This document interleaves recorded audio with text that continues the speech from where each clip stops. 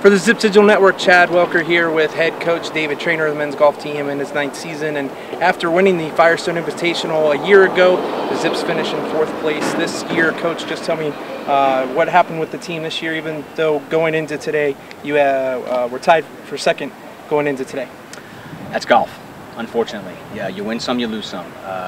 We fought hard. Conditions were brutal. The wind was up, golf course was great, greens were fast.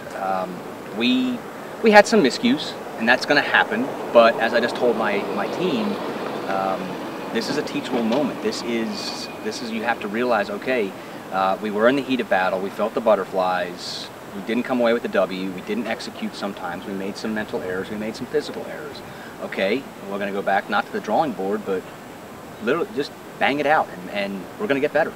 Now, this is the first tournament of the year for you, so you have to like the competitive spirit that the guys had going into something.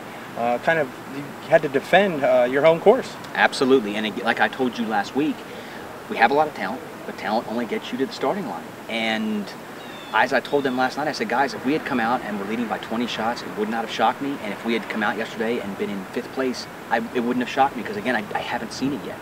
We've got a lot of new guys. We graduated our best player last year in Elliot Grayson, and some you just don't know. And what I saw, I'm like, okay, we have the firepower. We can compete. And now it's okay. I don't want to just compete. You want that win. We were so close today. It's like, all right, yeah, I want the win. Let's go work hard, work harder than we have, even though we have been working hard, work even harder, so we could be the one lifting the trophy. Now, the one thing that did get to happen this year that hasn't happened at this Invitational is you had an individual winner in Fabian Sundin. He had an ace on 11. Just talk about his play a little bit today. Proof's in the pudding. His scores were outstanding. 72, 66, 70, and the 70 in today was outstanding. Got off to a great start. I think he was 1 under par through 7, bogeyed 8 and 9 to turn it 1 over, made a good par at 10. And then magic happened on 11. Beautiful 9-iron right over the flag stick. It was backing up. I said go in, and it listened. So, but then from there on out, you know, the meat of the golf course, 12, 13, 14, he played him even par, and it wasn't. You look at some people win, whether it be on the PGA Tour and college golf. Sometimes they back their way into a victory. Fabian held it. He ran with it. And I'm thrilled for him. I've always seen the talent. I know he's always seen the talent, but it's great to see him hold on, and even on 18, he hit his drive out there, which pretty much all he had to do was just hit dry land off the tee, and he was going to, I expected. And I asked him on his 2nd shot. I said, before he hit it, I said, do you want to know where you are? And he said, tell me after the 2nd shot. Hit a 4-iron, which is where he had to hit it. Left, over there left. The pin over on the right is difficult. Chipped it up and 2-putted. Victory, but I'm pro for him.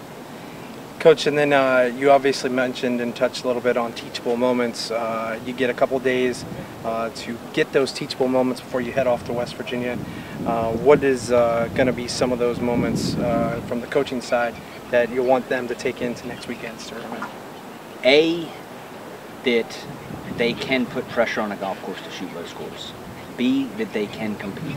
C, on the flip side, we have got to get better, I would say, with mental errors, 3-putt avoidance, making a bogey on a par 5, missing a green with a wedge, little things. I told them last night, we do the hard things well.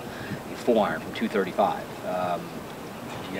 hitting par 5s and 2. We do all that, the difficult holes, playing them under par average or under field average. It's the little things where we're lacking right now, and those are the things, okay, we need to shore them up. Appreciate the time, Coach, and best of luck next weekend in West Virginia. Thanks, Chad. For the Zips Digital Network, have a great rest of your week, and as always, go Zips.